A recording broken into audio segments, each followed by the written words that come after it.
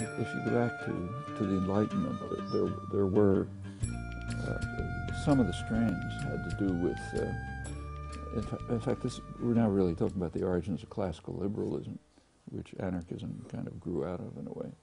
But classical liberalism was, say, in Wilhelm von Humboldt, parts of Rousseau, Rousseau's Second Discourse, other Enlightenment conceptions, actually goes all the way back to Descartes.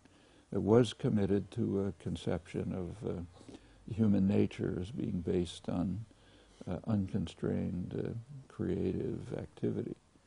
So, for example, say for Humboldt, his basic, one of the founders of classical liberalism, also the modern education system, also linguistics, in fact, his picture of his basic picture was summarized in a phrase in which he said that if a craftsman produces a beautiful work on command, we may admire what he does, but we'll despise what he is, a tool in the hands of others.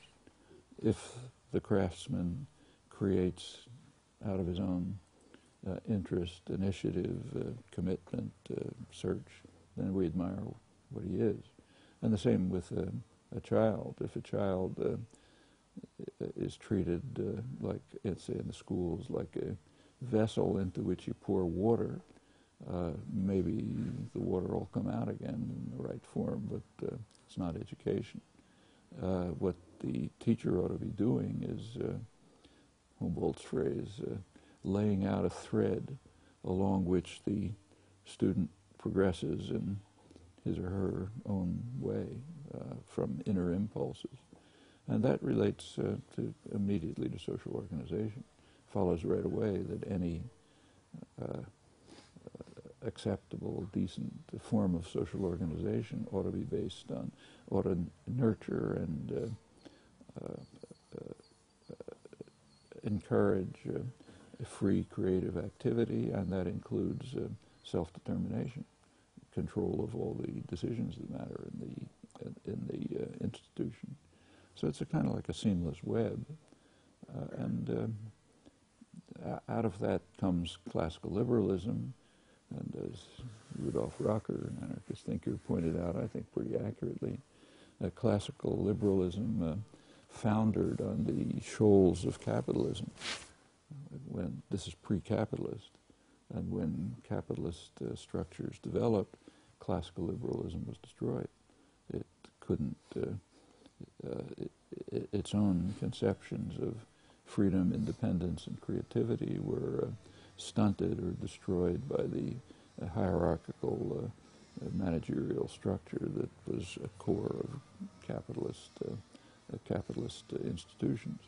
And anarchism then would be the, from this point of view, would be the development of the remnants of classical liberalism and conversion of them into ways of thinking and acting in a capitalist or post-capitalist society. Anarcho-syndicalism specifically was directed towards organization of industrial societies. So I think there's a continuity that goes through. And these irrationalist tendencies that you mentioned essentially tried to undercut it from the beginning, from the core of the Enlightenment commitment to rationality, progress, individual creativity, and so on.